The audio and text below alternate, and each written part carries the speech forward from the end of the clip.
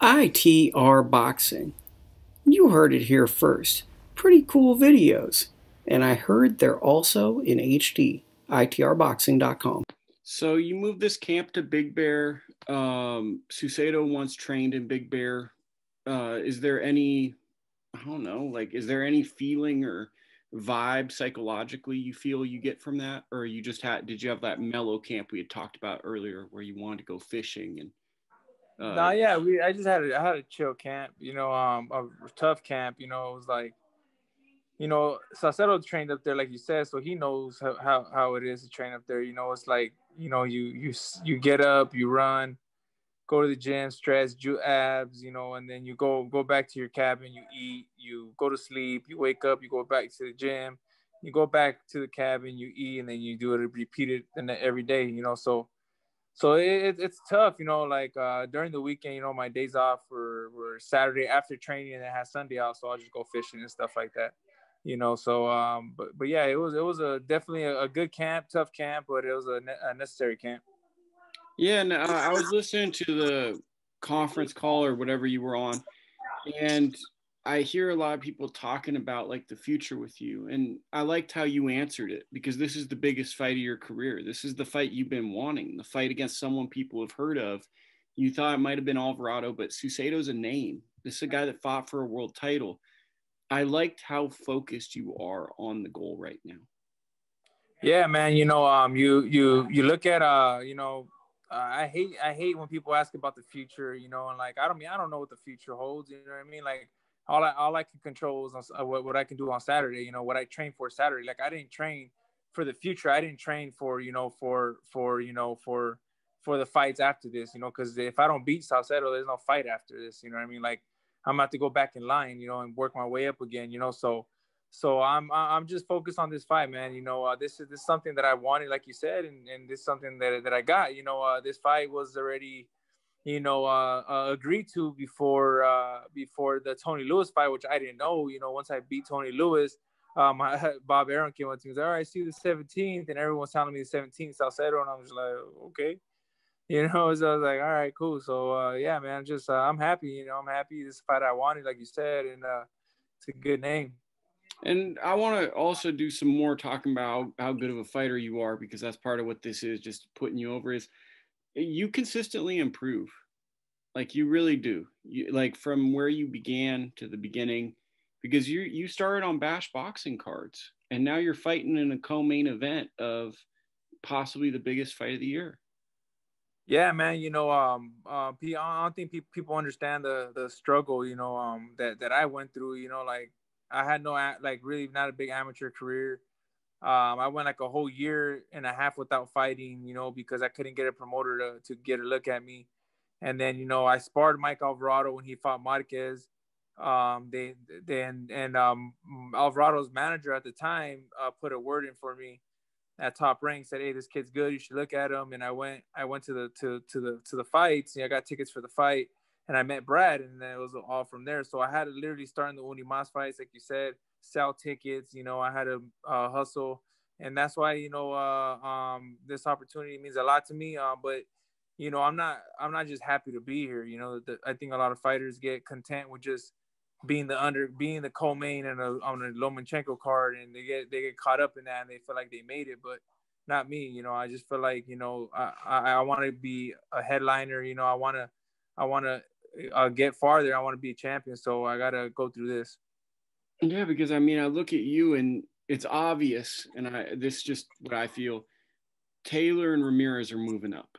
They're gonna fight, and they're not gonna stay. You feel like the guy that's going to take over the division if you do what you're supposed to do, if you live up to the way you've been progressing. I guess what I'm saying is, after not the future, but how do you look at your division right now? Because I feel like all fighters look at the division. Oh man, it's stacked. It's super stacked.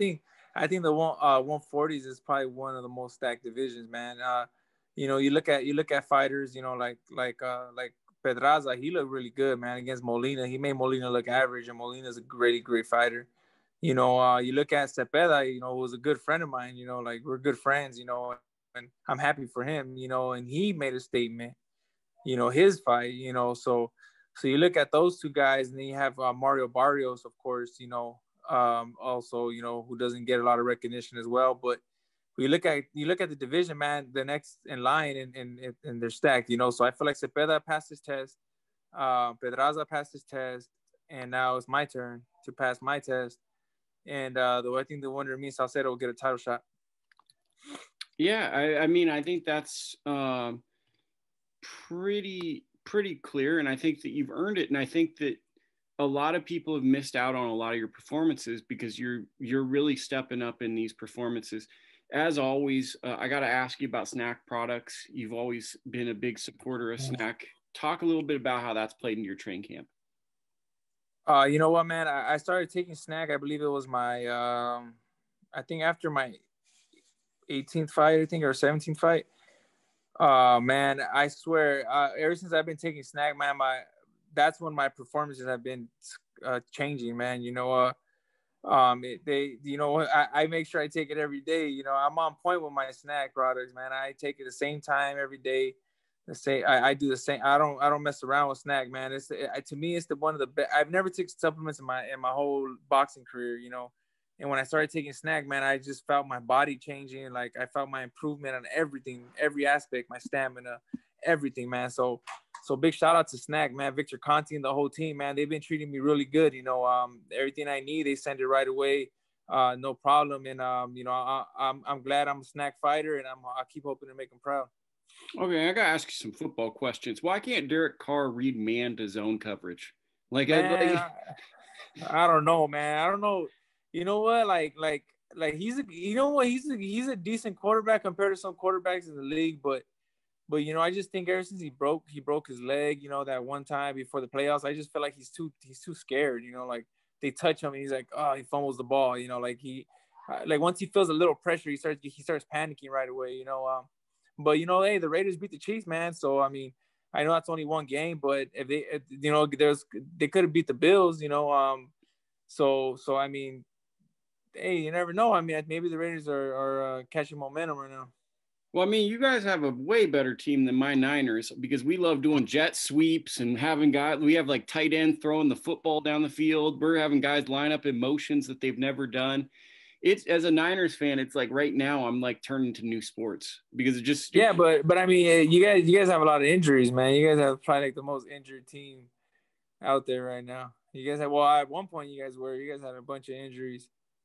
I hate our coach. Like I'm an old school guy. I like I formation, shotgun. When you have like guys lined up and they're moving around and you look at the players, I've been around sports my whole life and they look confused. I don't like that look. Yeah. I mean, it's just like I mean, I guess they're trying to like everyone's trying to do a new thing. You know what I mean? Like everyone's always trying to do something new that's gonna shock and but I don't know. I mean, maybe San Fran is a new coach, man. I've been saying that. Thank you for that's why I'm picking you to win this weekend because you agree with me on stuff. Give us just a tiny insight. Obviously, like your camp was the best camp ever and all that stuff. But who was a part of your camp and just like kind of give props to the people that really put in time and invested into this fight camp for you. Oh man, I had my dad, of course. He's my trainer. I felt bad, because he had to go up there. For 1 week, he had to go up there driving every day up and down because he had to go to work. So he would drive up there every day. He would eat and then he would come back down. They had to wake up and go to work like at 5 a.m. So, and then I had my other coach up there, when Chewy, who was also my cut man. He was up there with us. And then I took my sparring partners up there. Shout out to Michael Dutchover, Ruben Torres, and I had Feliciano going up there as well.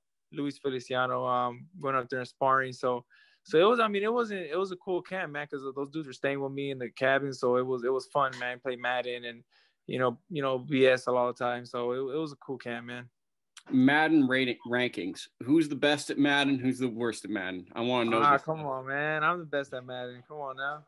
Who uses Ask Madden only for their play calling? Not me. Not that much.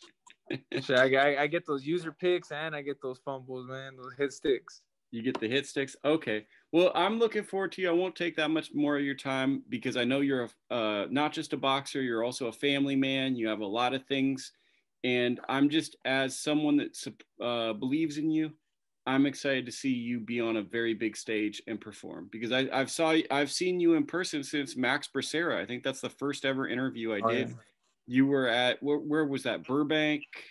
Yeah, I think it was at Burbank. Yeah, it was a hell of a fight too. I remember yeah, it was a tough fight, you know, and I met you there, and it's like, it's cool to see you go from the Burbank thing where there was probably a big fight and most people were there, and there was like, what, 400 or 500 people, you have to sell tickets, to now you're fighting on one of the biggest cards possibly in the history of boxing for the next 5 years, and you're the co-main event.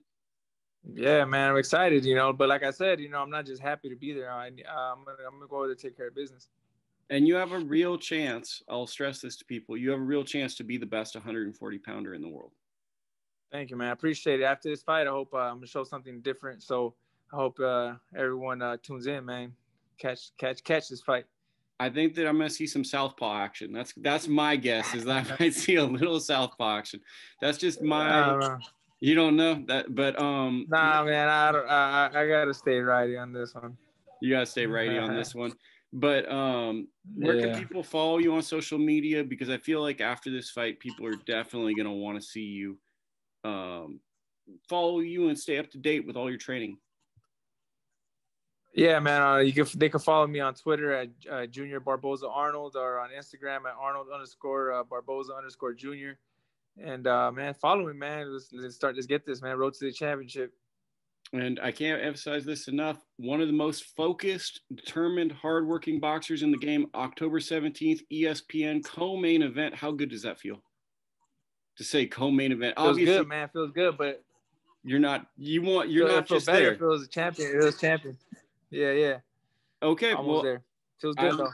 I look forward to seeing this fight, and I look forward to seeing you fight for a world title within the next year. Thank you, man. I appreciate you, Luke. Hey, shout out to Snack, man. Tell everyone I said what up there.